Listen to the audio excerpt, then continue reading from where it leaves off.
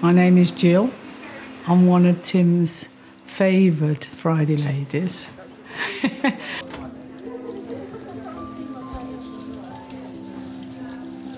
I'm Pauline and I'm part of the Friday ladies, have been for the last, 30 years. My name is Julie and I'm one of Tim's Friday ladies. We meet every Friday because we all have the same appointments week in, week out.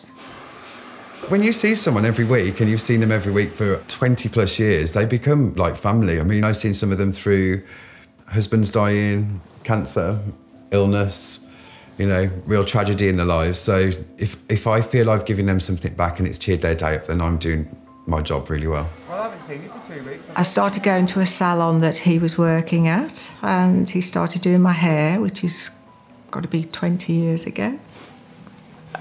And I've followed him ever since.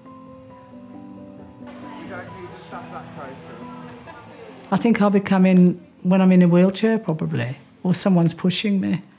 Well, hopefully, anyway, because there's one thing I've always wanted to keep is my hair and my teeth, really. Apart from, because what's the use of, getting dressed up if you've got no hair or teeth? No. These girls have been a support to me throughout my career.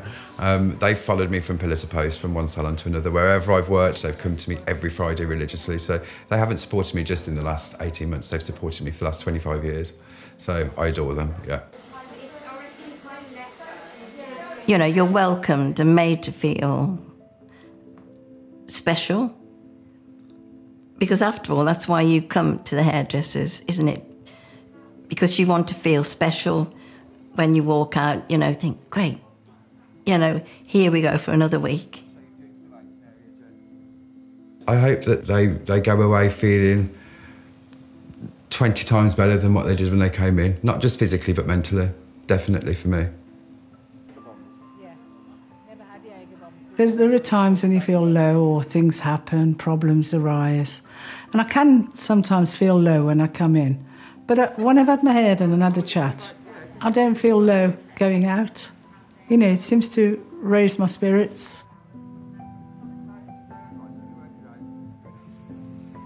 5 years ago, he was brilliant because I went through chemo and lost all my hair. So he was brilliant with me because I used to still come in on a Friday because I didn't want my routine to change.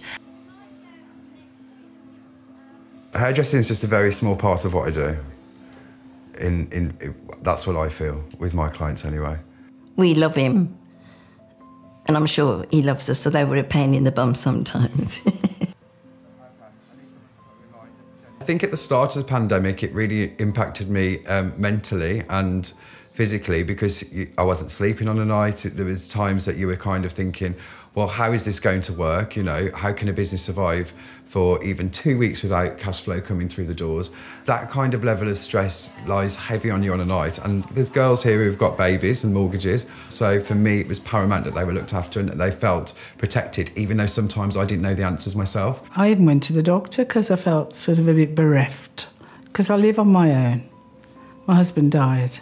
And this is so much part of my life on a Friday.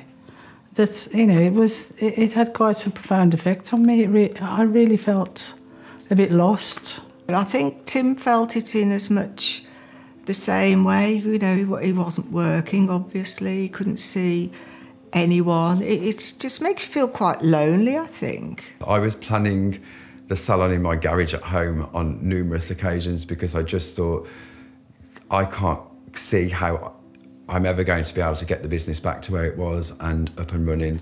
The first time I went back to the salon and saw Tim, it was just going back to old times, going back 12 months, really. I thought, oh, we're almost back to normal. I think we've got to continue to live our lives and not just lose it all because of the virus, because we've lost so much. Shops, everything, I'm not going to like the world we're going to live in if that happens. The salon is a safe place and we're all completely clued up on how to keep you safe, and we're coming to the tail end of this now.